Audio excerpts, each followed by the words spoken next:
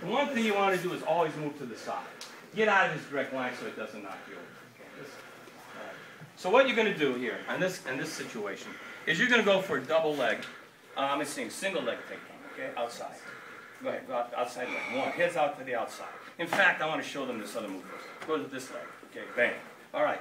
What I want you to do here is I want you to trap this arm. So you're going to trap this arm. You could strike first, grab this arm, pull it around this way. Okay? Now I'm real close to him. So I'm going to fall on my right hip and just turn to my left. This way. Real simple. So now I can smash him, pull his neck back if I want, chop, strike, just everything, whatever.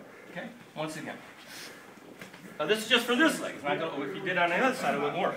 So he goes in, one, boom, I'm behind him like so. Trap the leg, trap, grab, bang, there's up, boom. And I can do whatever I want.